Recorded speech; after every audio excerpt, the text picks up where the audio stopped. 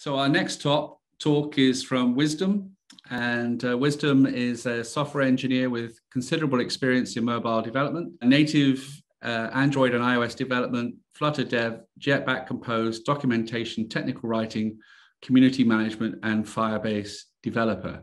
And Wisdom's talk will be on testing, and he'll explain it in his talk.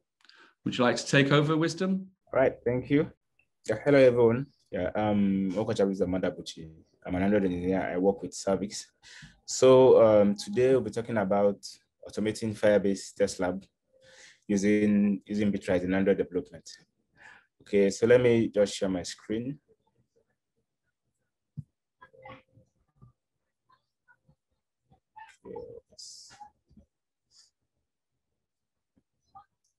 Okay, if you see my screen, just let me know. All right, guys, see my screen? Yes, we can. All right. See it. All right, thank you. Okay, so my topic today is automating Firebase TestLab. Sorry, what?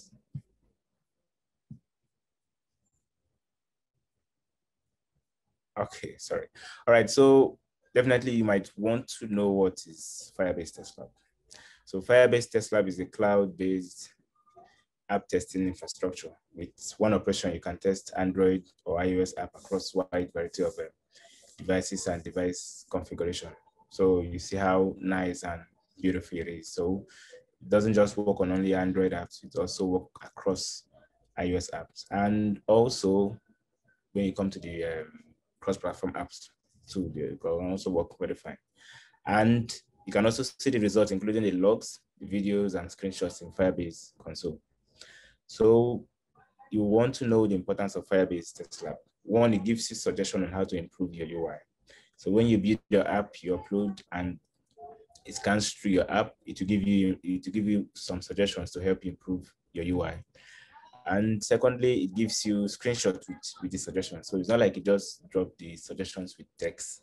So to make it much understandable and clear and concise, so to give you with a screenshot. So you see, let's say you build a very simple app, let's say a normal Android hello world app that just have the text hello world. So it will screenshot that screen with the hello world and give you a suggestion underneath that to make it much easier for you to understand.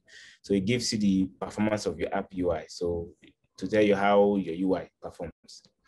It will also, you will get test results more quickly when testing with the virtual devices. It supports continuous testing integration, which we'll be talking about today. And you can run tests with so many devices on the go. So this is for Firebase TestLab. Now we have the Firebase TestLab Step in Bitrise. So Firebase TestLab Step helps you to automate the UI testing process in Bitrise. And you might want to know what a step is. A step contains a code that performs the build tasks. So for example, you have your Git clone step. So what it does is it clones your Git repository at the start of a build. So you see how it is. So how Bitrise Firebase TestLab steps works. So first you have your Android Studio where you build your app and you push. So when you push either to Bitbucket or you push to GitHub or to Gitlab, the next step, it goes down to Bitrise. Bitrise sends it to Firebase, syncs it back to Bitrise, and Bitrise will sync it, and the next you get a result. So that's how it works, how simple it works. So the guide to set up your Firebase TestLab in Bitrise. So although I would not be going on how to set it up in your Bitrise to start up your Bitrise in Android. So I'll just go straight so you get to understand a few of the steps. So let's say you click on this, it will take you to this section where you have your build, your workflow, your add-ons, your themes, code, and settings, and every other options.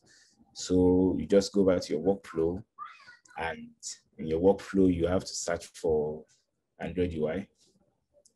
So you have to search for virtual devices testing. So this is the particular step that helps you to do that. So one thing you have to note is it works with the app build. So you have to have this Android build before this Android build step will have to be before the virtual device testing step.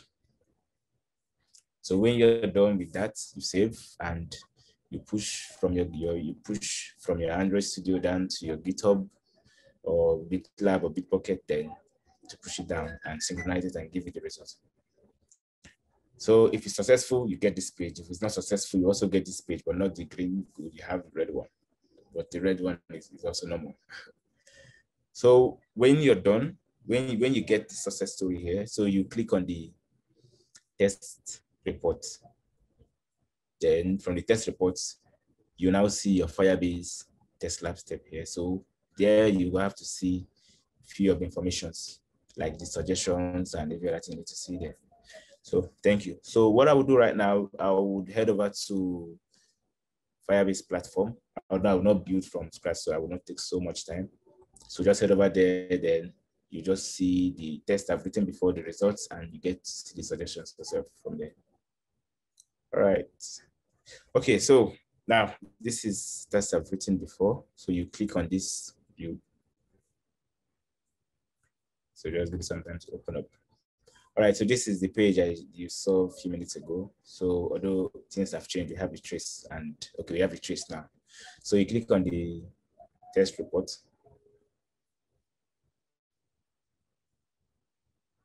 Then you get to see your Firebase TestLab. So you click on the Firebase TestLab, you click on your test cases. So you have the test cases here.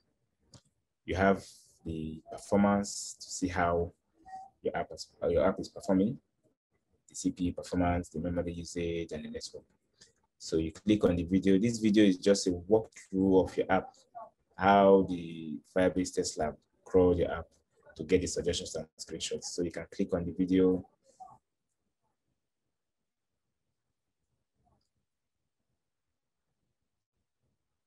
So this is how we crawled my app. Okay, so the next one, you click on the screenshot. So these are the screenshots. After crawling the app, these are the screenshots the crawler got and screenshot of the whole app.